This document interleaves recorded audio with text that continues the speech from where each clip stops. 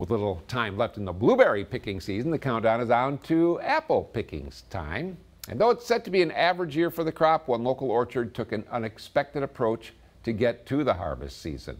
Connell's Family's Orchard is getting their apples ready for mid-August when season is set to begin. This year, the orchard owners say it's a typical season, same taste, same color, though they say that could have been much different. For the first time in 163 years of being in the apple farming business, the family orchard decided to irrigate their crop, saving them from losing the fruit to drought. However, they did lose 30 to 40% of their apple crop to frost. Before mid-August harvest hits, the Connells are wishing for cold nights and sunny days to complete the photosynthesis process so the apples can ripen and then the picking can begin.